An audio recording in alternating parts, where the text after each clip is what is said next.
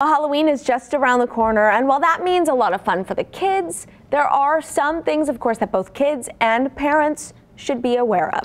Joining us now with some Halloween safety tips is Metro Officer Misael Para. Good morning to you. How are you? Good morning, Alyssa. I'm doing great. Thank you. And thank you for having me.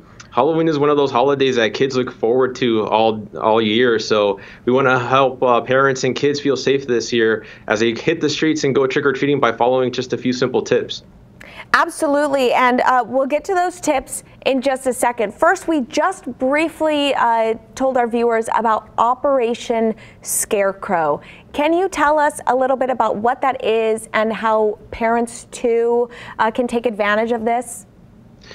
Yeah, the operation is an operation. It's multi-jurisdictional. So we have Las Vegas City Marshals, Nevada Department of Public Safety, and the Clark County School District Police helping us out by going to their homes of registered sex offenders, making sure that they're still in compliance with the offender registry laws, making sure that they've updated their addresses with us. And this is very important because parents actually have the ability to go on our website and use the offender watch feature to track where some of these offenders are living.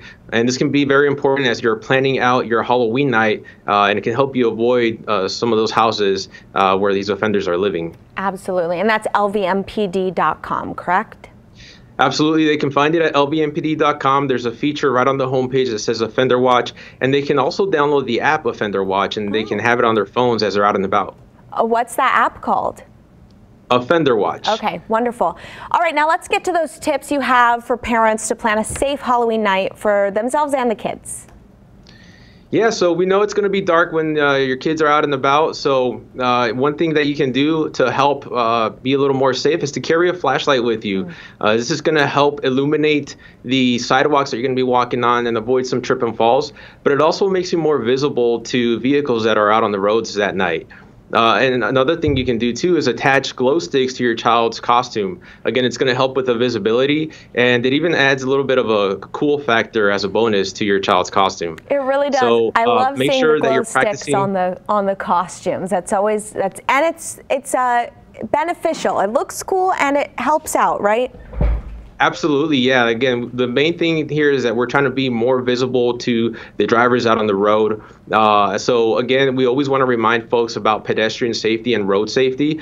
So remind your kids if they're going to be out trick-or-treating by themselves, or if you're going to be with them, to look both ways before they cross the street.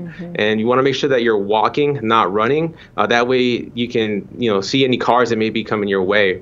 And it's also an important reminder for drivers as you're out and about that night to really slow down and put away anything that can be distracting you in the car, such as your cell phone or any other distractions.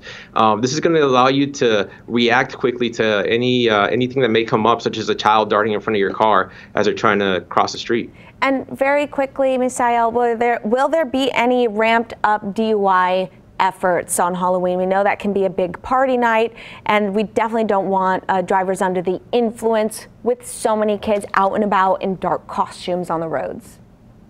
Absolutely, and this is something that our officers are always on the lookout. We live in a 24-hour city, and we know that a lot of people like to go out and have a good time. So, we just remind everybody, if you're going to go out and have a few drinks, make sure that you have a designated driver, or just simply don't drive. Because our officers are going to be out on the lookout, and the last thing you want is for your Halloween night to end with you ending up in jail for a DUI. All right, Officer Para, thank you so much for joining us this morning. We really appreciate it, and happy Halloween.